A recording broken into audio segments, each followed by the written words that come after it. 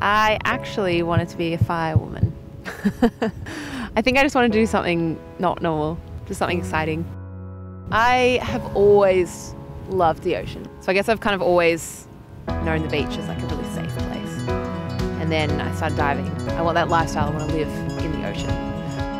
I used to be a really shy kid, and I feel like being underwater has made me more, like I just find it so exhilarating. Then I get out and I want to talk about it. That's just cool.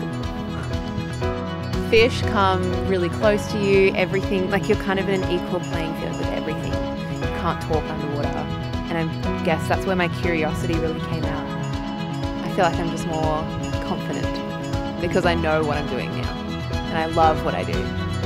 And every week I get to see new people fall in love with it. And that just reinforces it for me every week.